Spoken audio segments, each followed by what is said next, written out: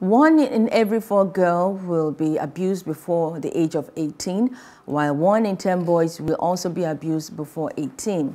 It is therefore of utmost importance that the children are engaged to prevent them from falling prey to pedophiles and perverts. This was the submission of the Attorney General and Commissioner for Justice, Moyosare Onibanjo, who is also chairman of Lagos State Domestic and Sexual Violence Response Team, during a media parley in Alausa, Ikeja. PlusTv Africa Lagos State Government House correspondent Love Ikuku-oyedokun, who covered the event, tells us more.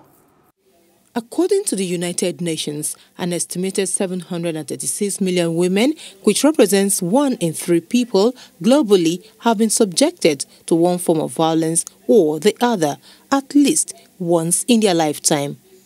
In Lagos State, Nigeria, the story is not different, as not less than 10,007 cases of domestic and sexual violence against adults and children have been recorded. At least an average of 150 new cases of domestic violence are recorded on a monthly basis. At this media parley, Attorney General and Commissioner for Justice Moyosare Onibanjo says during the period under review, the Directorate of Public Prosecutions secured over 365 convictions for various sexual offences. He speaks on various training platforms put in place to create awareness on the vice and reduce the trend.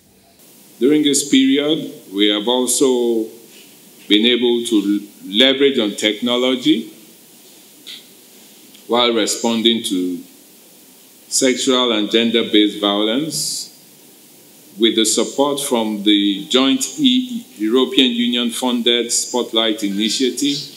Onibanjo, who frowns at stigmatization against victims of sexual abuse, calls on parents to speak out while warning that 21 years imprisonment awaits perpetrators.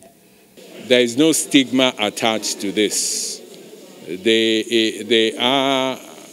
need all our support, they need all our assistance. There is no stigma attached to it. They must report abuse. It's not normal. We must get people to start thinking that this behavior, this deviant behavior is not normal. It's not normal for a father to abuse his daughter or for anybody to abuse a minor, whether male or female. The penalties are in the law: rape, defilement, life imprisonment, 21 years jail.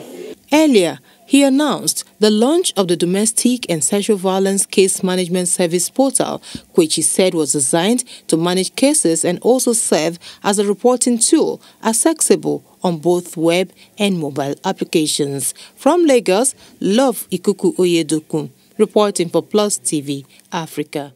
Hello, hope you enjoyed the news. Please do subscribe to our YouTube channel and don't forget to hit the notification button so you get notified about fresh news updates.